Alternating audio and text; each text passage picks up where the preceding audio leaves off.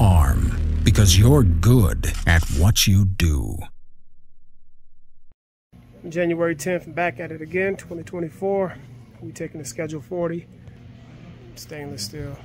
I'm just capping it out right now. I'm gonna do a two-stringer cap. Yeah, I'm testing in for the union. Finally succumb, and I'm gonna do union. I mean, everybody be thinking I am in a union. Yeah, back in the day, 2012, I think I was part of the local 150 out of North Augusta, South Carolina, something like that.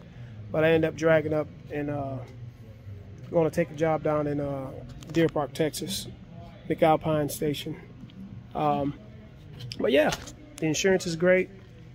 Back when I was thinking about joining the union I was going out of, they didn't offer per diem. It was all about insurance and benefits. And back then, I didn't care nothing about benefits nor insurance. But children, wife, that insurance.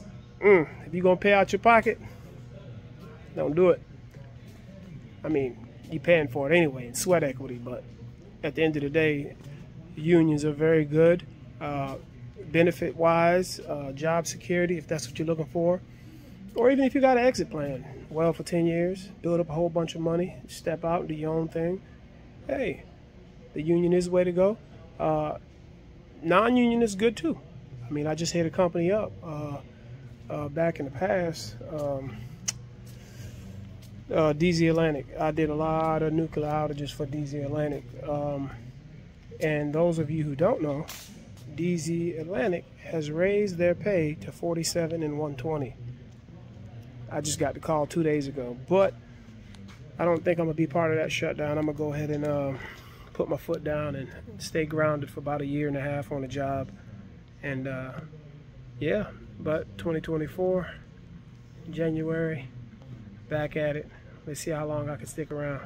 I'll see you guys in the field. All works out in the end.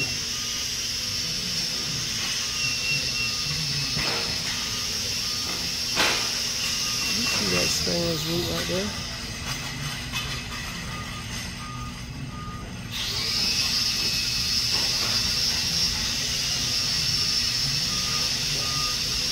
Come on, Android. Hold it together. Yeah, but like I said, it all works out. Don't worry about things like this right here. You might get a little off track. I don't care. Nowadays, I'm just welding, get on the job, and make some bucks.